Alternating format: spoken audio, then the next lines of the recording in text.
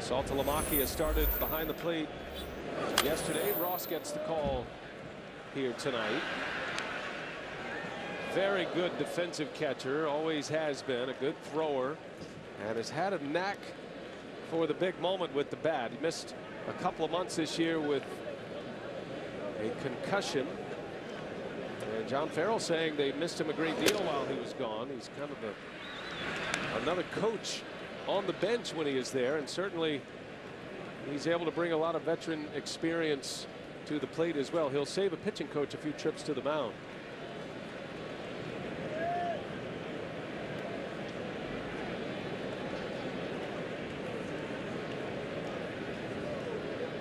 Ross coming over from the Atlanta Braves, signing with the Red Sox. That backup role has good numbers, limited numbers against David Price, but has a couple of home runs against him. Good high fastball hitter.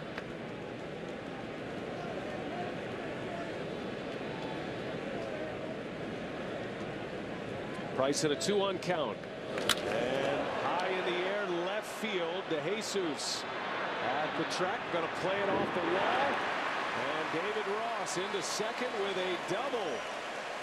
Boy, just a towering fly ball that is an out in most ballparks, but here in Boston it's an extra base hit. De Jesus backed off last night, or yesterday we saw Rodriguez get burned on the bounce. De Jesus was well off the fence, but it still almost got out over his head. And the space between them. De Jesus checking his card for positioning with Ellsbury at the plate. Leadoff double for Boston. And Ellsbury, little flare, and that's going to fall fair. Base hit. Ross being waved home. He'll score. Ellsbury to second. And the throw is late. It's a double and an RBI. 3-1 Boston. One of the softest RBI doubles you'll see. Ellsbury drives in a run, makes it 3-1, and here is Victorino.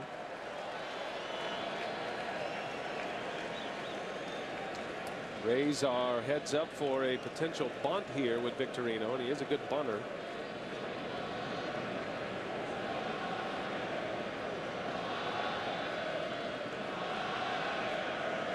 And he does square. He pops it up, foul. Loney can't get there. The Rays did a great job coming back to get a run back for David Price in the top of the second inning after he'd given up 2 in the bottom of the first. They kind of got some of the momentum back. And here come the Red Sox again. Bottom of the order, they get a double, and now you're in the grinder with the top of their order that does so much damage. Well, almost hit that injured thumb.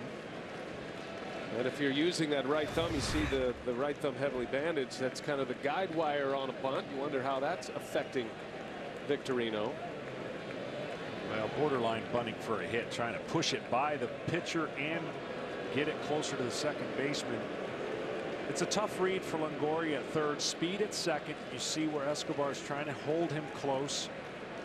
And Longoria's got to determine when the ball, if it is bunted, what David Price is able to do. If he can cut it off, he'll hold his ground. If not, he's got to charge in and make the play. Longoria keeping a close eye on Ellsbury. And Victorino squares and takes a ball. It's going to be a very interesting postseason for Shane Victorino. Hand injuries and hitters don't go hand in hand, no pun intended, but it can be very troublesome for a hitter. He did have 3 hits yesterday, and I give him a lot of credit. But as the temperatures drop and it starts to get cooler and cooler, figure that thumb, it's certainly not going to get any better. Maybe taking every opportunity to drop a bunt down that he can. Ball and a strike on Victorino. And not bunting, swings away and shoves one through a base hit. They'll hold Ellsbury. And Shane Victorino keeps on hitting despite the injury. Well, it's a great shot, that total motion camera, to give you a look at, and you don't hit it on the sweet spot, how it can resonate through the hands. Well, To state the obvious, this is a huge situation for Tampa Bay. I mean, for David Price, you almost trade a run with a double play right here, but that's about it. 4 is your quota. That's what you can afford to give up. And Pedroia takes a strike. Pedroia swung at the first pitch his last time up, and he drove in a run with a sacrifice fly. 3 hits to start the inning. It's already, Brian, the 3rd time in this series they've had 3 straight hits. And none of them have been hit all that hard.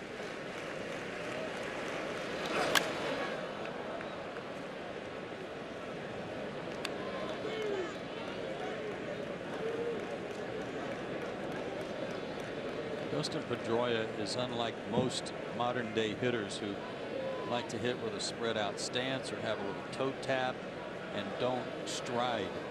This guy's got a long stride, which I think accentuates what we were talking about last night or yesterday, John, about his swing being so long and aggressive. It looks that way, I think, because of the long stride.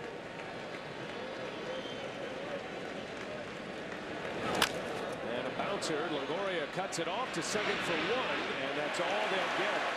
Victorino takes out Zobrist. A run comes in to score. That'll be an RBI for Pedroia, and the Red Sox lead 4-1. 2 runs are in for Boston. Had a 2-run first. Ortiz with a solo homer in the first.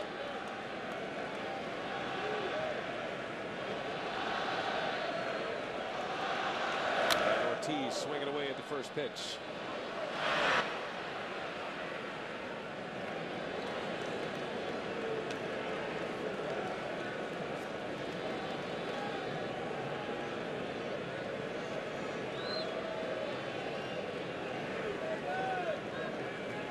Three hits in the inning for Boston. Rays with a shift on, looking for the ground ball to turn 2 on Ortiz. And there's a strike. Price gets the call, and it's 0-2.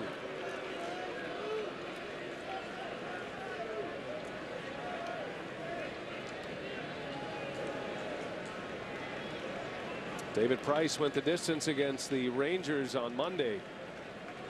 Gave up just 2 runs in that game.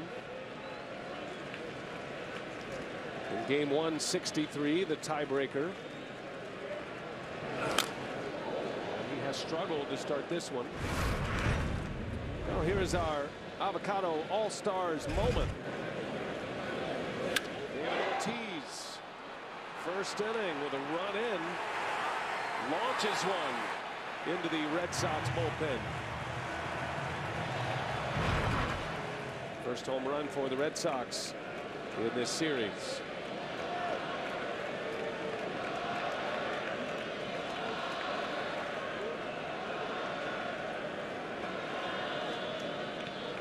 David Price, much like he did at Texas, firm early with the fastballs, cutters, backdoor cutters, not as many changeups and curveballs. As the game went on, his touch got better, his delivery got better. So far here, again, firm early, throwing the ball 95 plus. But the Red Sox have been able to get to him with some hits. They're on his fastball. Ross hit a cutter, as you pointed out, but it's like early in the count, they're sitting on the hard stuff. As the season has gone on, Price just kept getting stronger and stronger. He went on the disabled list with a triceps injury. He missed 6 weeks with that injury. Was giving up a ton of home runs before, 14 homers in his first 15 starts, but just 2 over his last 11. As Ortiz rips one, Loney steps on the bag, and now a rundown as Pedroia tagged out, got him on the back pocket, and a good quick tag to end the inning. Excellent defense there by the Rays to get him out of the frame, but 2-run score, and it's 4-1 Boston.